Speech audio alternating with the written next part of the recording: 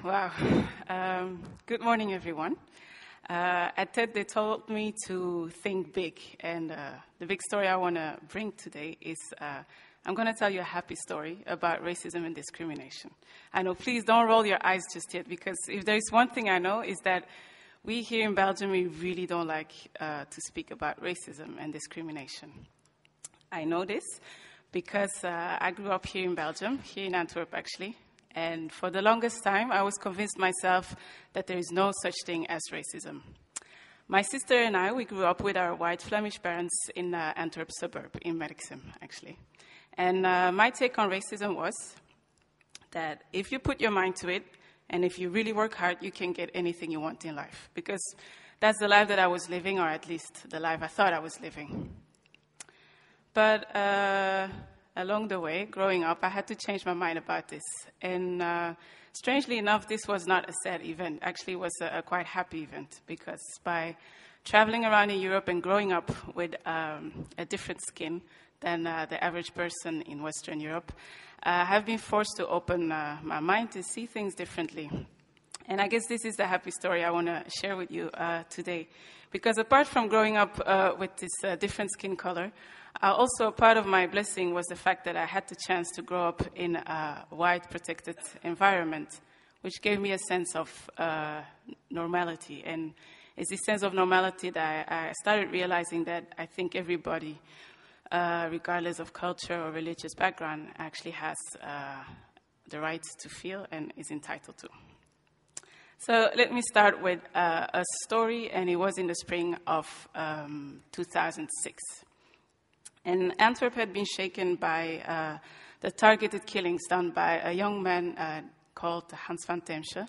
He went around town with a gun and he started shooting around, and he killed a 2-year-old Luna and her nanny from Mali, Ulematu. And before that, he also wounded a Turkish woman, Songül. She was just sitting on a bench and reading a book. Anyway, it shook up the city, actually. And in a rare show of unity and solidarity, all the communities of Antwerp had come together to march against this useless violence. And I was working downtown at that time, so during my lunch break, I took my bike and I went to see the march. And it was quite a view, actually. I was moved, I have to say. And next to me comes an older man. He gets off his bike and he stands next to me to, just like me, watch this march. And he turns to me and he says, so where are you from? And you have to know I'm really used to these kind of conversations because I have so many of them.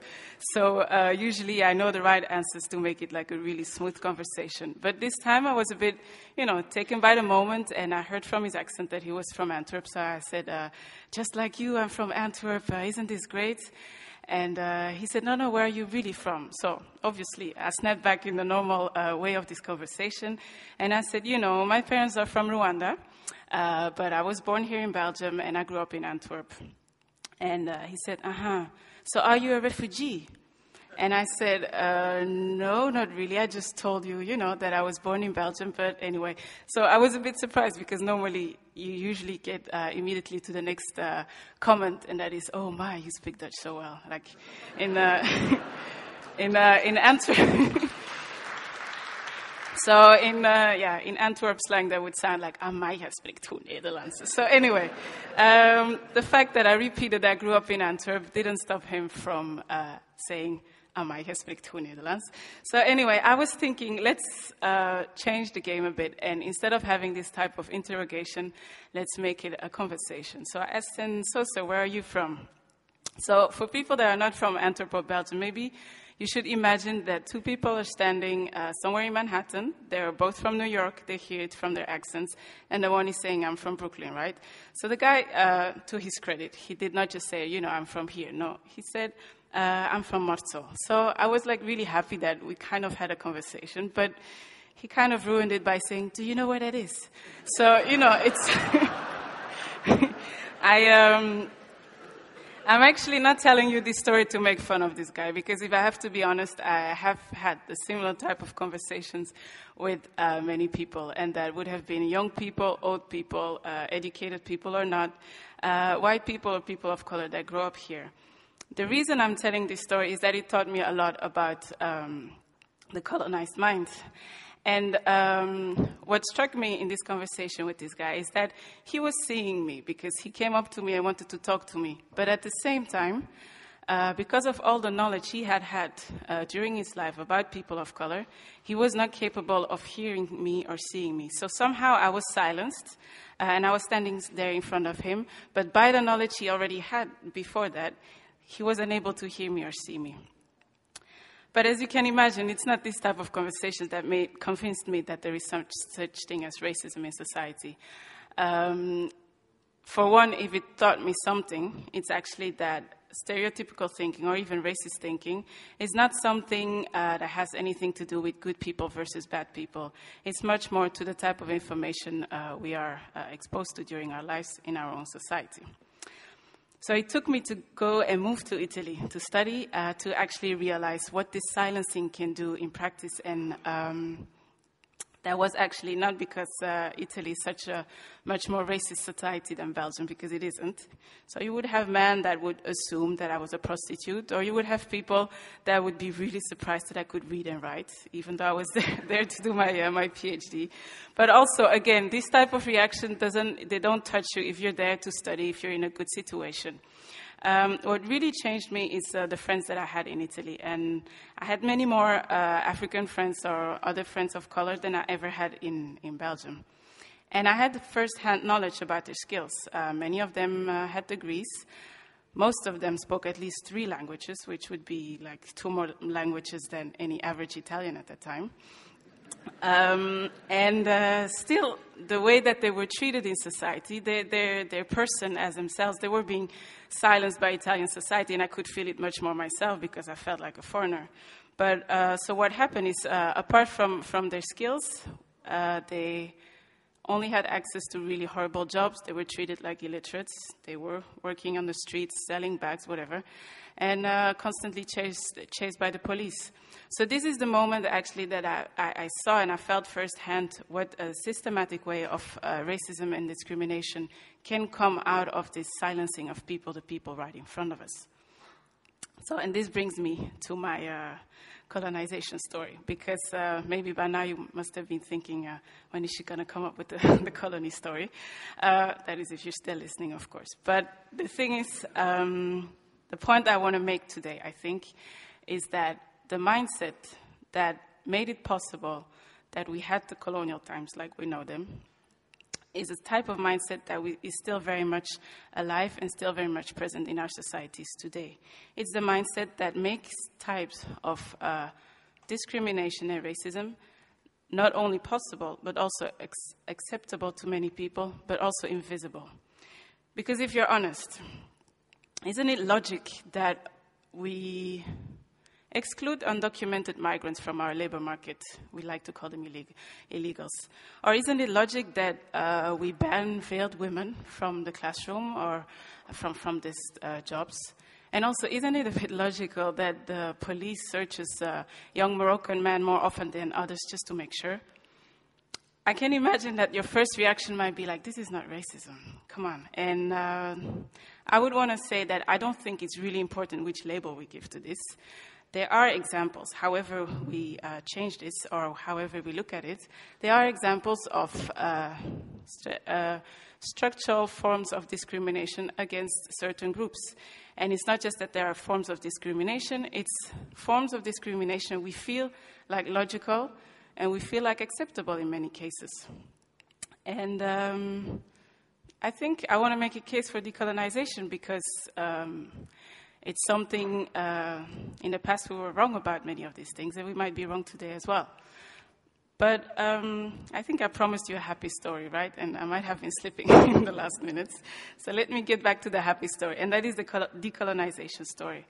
Because actually I think that decolonization is an opportunity. Because if the colonized mind is the mind that silences people and stories, then decolonization means desilencing, and it means digging deeper and going after stories. So in itself, it's actually a force or a source of creativity, like endless creativity.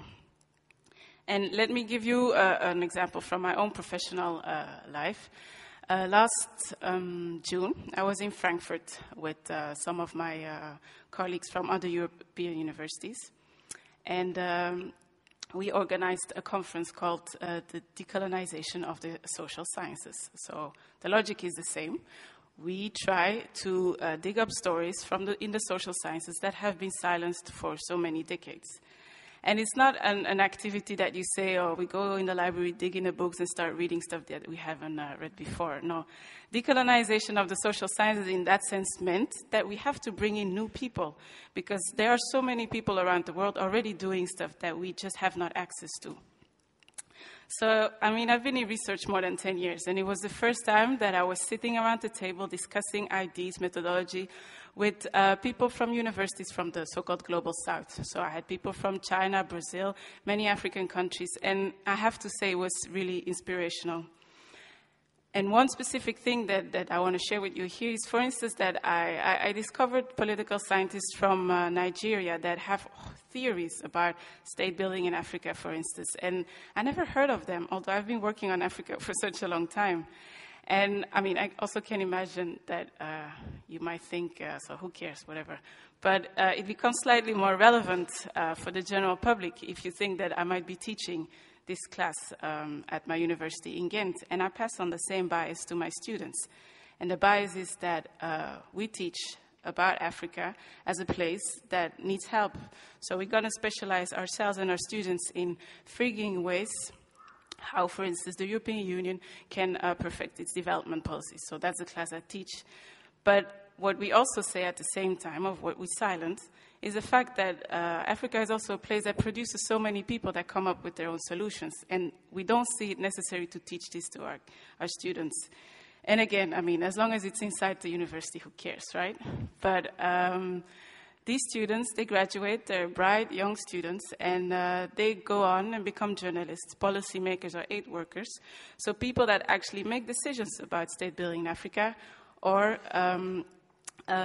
spread the word or spread the same bias as journalists to the general public. So I think my very last point I want to make, and I think it's the most important one, is that I think it's important that we democratize this decolonization idea.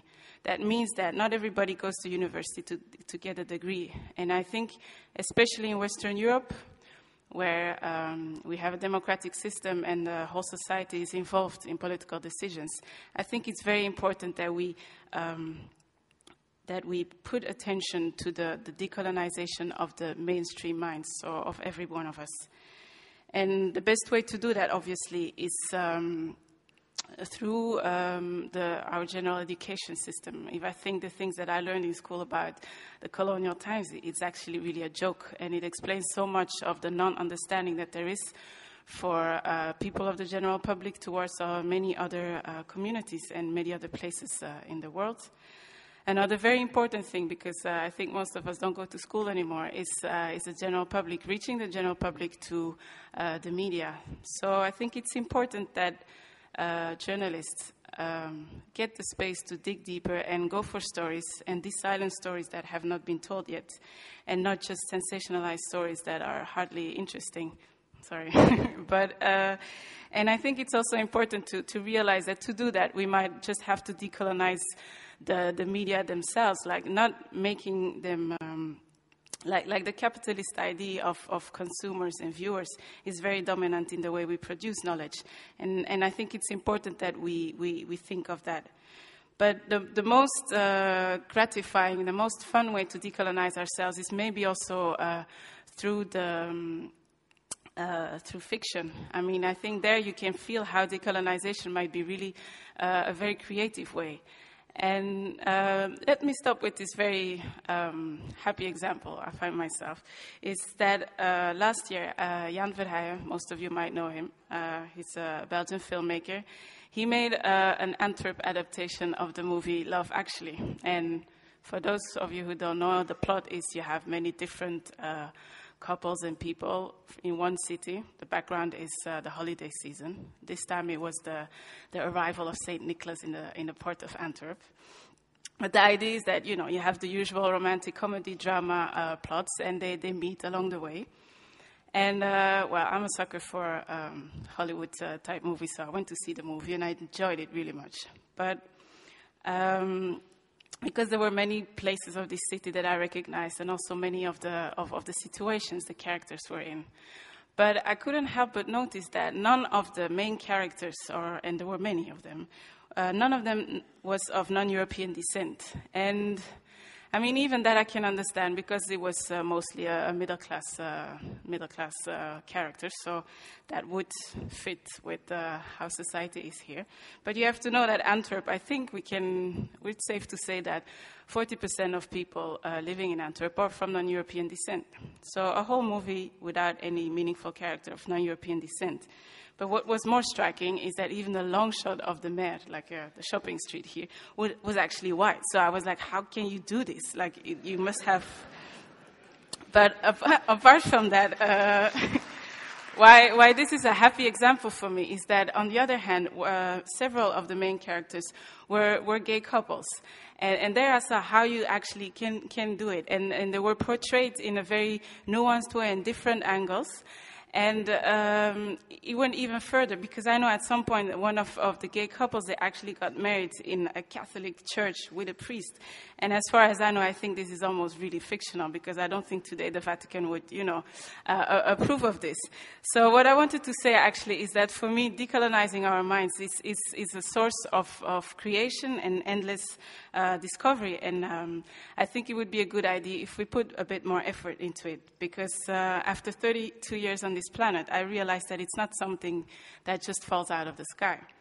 So let me end with these couple of points. First of all, I hope you understood that it's not a story about race or religion or culture. I think decolonization is about what type of information is available for our mainstream societies.